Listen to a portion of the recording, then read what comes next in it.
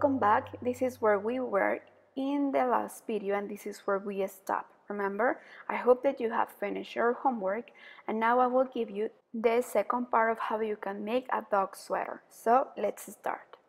So now that we finished to paint off, well, if we come back to the picture we could see that we have the bottom, then this bottom goes around the paw and then it continues to almost a half of the first square. So this is what we are going to make. We are going to take both pieces and we are going to join this part like it goes here, from here to here. Then we will leave this space open for the paw and then we will join until the half of the first square. Okay, so we are going to sew. Here you can cut a long thread and use it to sew, but guess what? I don't have my embroidery needle with a big eye, so I'm going to use a small embroidery needle and a thread to join. So I will show you. So that's why I'm going to cut. But if you have an embroidery needle, don't cut and use it to join.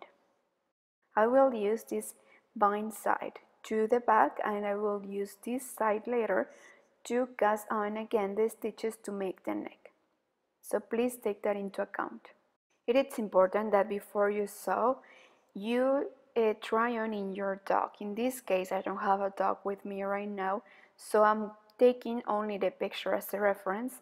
So with the picture, I'm having a little bit of idea of where I have to sew and how many space do I have to leave. But if you have your dog with you, please before you join, see if where you are going to join it's correct according where the paw are.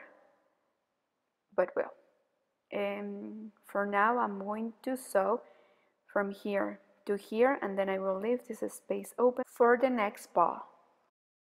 Well, so here I am and this is where I'm going to stop and then I will leave this space for the next paw, but I don't want to cut my thread, so I'm going to slip through these stitches to the other side. So from here I can sew the next part, the part that will go up to the neck or to the chest of our dog. So I'm going to continue making the same, but I think that I'm going to come back because I'm not leaving enough space. So I'm going to fix it, okay? Give me 5 seconds. Well, yes, I fixed it. It looks so much better, right? So what I made here, I'm going to make it in the other side too, leaving also the same space and using the needle and the thread, and also we are going to sew until here. If you have circular needles with you, it will be easier if you sew, but like I don't have circular needles, I'm going to use just normal needles. I won't sew it. I will cast on the stitches again and later I will sew and I will repeat what I made here. What we are going to make now is the neck. So we can see that part of the neck goes from here to here. So we are going to cast on the stitches. We are going to use the same color. I'm going to use a plain color and I will use the hook. It will be easier to take the stitches like this. So let me show you. Also in this space, if you feel that you need to reduce a little bit and if you have already tried on to your dog and you see that this hole is so big, well, this is the perfect step to reduce a little bit. In this case, I can notice that it reduced a little bit this part. So I'm going to make 3 stitches and I will skip 1. Then take 3 more stitches and then skip 1. Well, like I don't want to have all these stitches here in the hook, I'm going to take the needle and I'm going to place them there,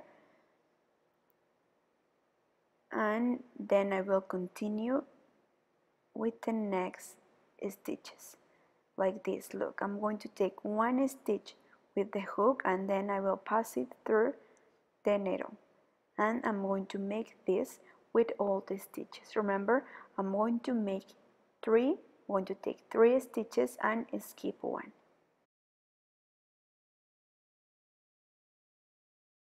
Well, here I have all the stitches that goes with the squares. Now I'm going to take the stitches that goes under the sweater, okay? And we will repeat the same in this part. I will use the hook, and here I won't reduce. I will respect all the stitches so the elastic can keep with the shape, okay? So I'm going to repeat and see you when I finish to take all the stitches. Well, I finished to cast on all the stitches, and I count them, and I have 38 stitches. I'm going to pull them like this a little bit to have them loose, because it will be easier to make the first row. So this is a tip that I gave you. And I made the same with these stitches, this one.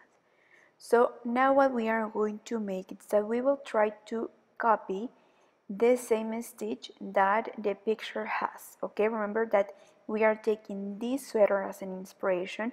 I think that the stitch is rice stitch. So we are going to make the rice stitch, and we will start like this. And I think that when we arrive here, we are going to reduce some stitches. Well, on the rice stitch goes, we are going to knit 1 and pour the next one. Knit 1 and pour the next one, and like this the whole row. Well, at the end of the row we will have something like this. Now turn around, and now for the second row we are going to alternate.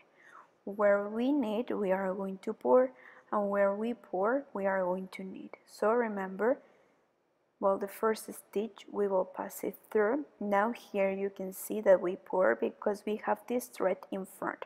So this means now that we are going to knit, then we are going to pour. So remember, we are going to make the opposite of what we made in the last row.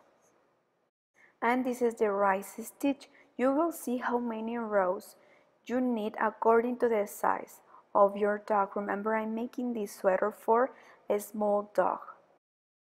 Well, I continue with the same stitches and everything, and I made 5 rows.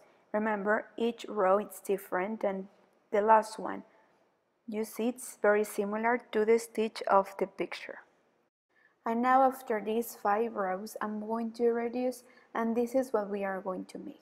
Please, before you decide to reduce, try on with your dog and see if you need to make more or less rows. So we are going to pass the first stitch, and we are going to continue with this stitch. Here we have 3, 4 stitches, and after the 4th we are going to reduce like this, okay? And according as it goes. So here we need, this means that we have to pour here. So we are going to pour taking 2 stitches together. Now, like we pour with the last 2 stitches, we are going to knit. So here we have 1, 2, 3, and now in the 4th we are going to reduce again. And like this is how we are going to reduce the whole row after 3 stitches. Don't worry if you feel that with this row you lost a little bit the stitch, okay? Don't worry, we are going to continue making more rows like this, now respecting the stitch as it goes. We won't reduce anymore. I'm going to make 5 rows more like this with this number of stitches. I won't reduce, remember, and then I will stop there, and then I will bind off. Well, I finished to make the 5 rows. I'm making this for a small dog, remember. So I made 6 centimeters. You will need probably more or less row according to the size of your dog. Please take that into account, it's very important. I'm going to bind off these stitches loose, okay? It's important to keep with the shape of the neck, and the neck can perfectly fit in our dog's body, in our dog's neck. Okay, so like this is how I'm going to continue. If you can't, we'll use a different number to paint off. At the end, we are going to cut, and now I'm going to sew the same way I sewed the other side, remember, using the thread and the needle. I will leave this space free, this side, so later it will be easier to put the sweater on my dog, okay? So later I will put a brush or a bottom here, and then what I'm just going to sew it's from here to the first paw space, then I will leave that space free for the paw, then I will continue with the rest of the body, okay? And take this space as a reference so you can leave the same space here, and later here we are going to put a bottom or something. Well, if we see the picture, we have the body, this part from here to here, we leave the space for the paw, then for the first paw, then we have the bottom of the sweater using the elastic stitch, and then we have the rest with the neck. Remember, I leave this space open because it will be easier to put the sweater on our dog, okay? Later we will put bottom, and what we are going to make now is that we are going to make a stitch to have a better finish in this part using our hook. I'm going to make a simple stitch.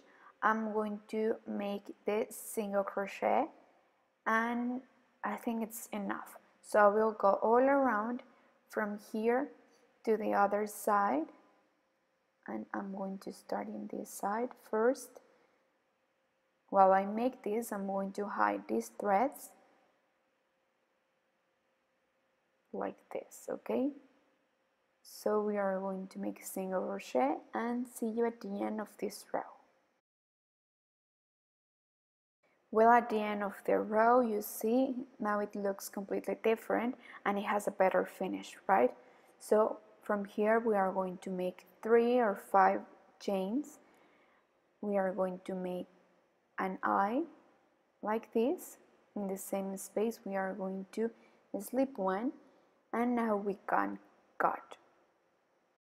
And then in the other side, we can place a bottom, or we can put a brush. Or I was thinking that maybe it's a little bit dangerous to put a bottom because later they can eat this bottom. Maybe you can crochet something, or maybe make a ribbon or so you can join. If you have a better idea, please let me know. Well, look, at the end I made this to have something quick, just to take the pictures, and that's it. I think it's less dangerous than to put a bottom, or what else we can put here. Please let me know. Right now I'm like, I can't think anymore. But well, at the end we are just going to iron this part. If you want to have a better finish, the squares, we will leave the rest without ironing, and I will take the pictures.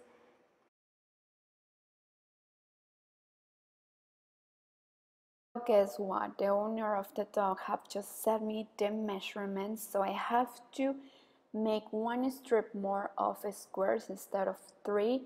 I finished making 4 strips of squares of 3, and then I will have to increase also in this part, but 1 square will be too much, so I'm just going to make some rows with single crochet to have more long of the sweater.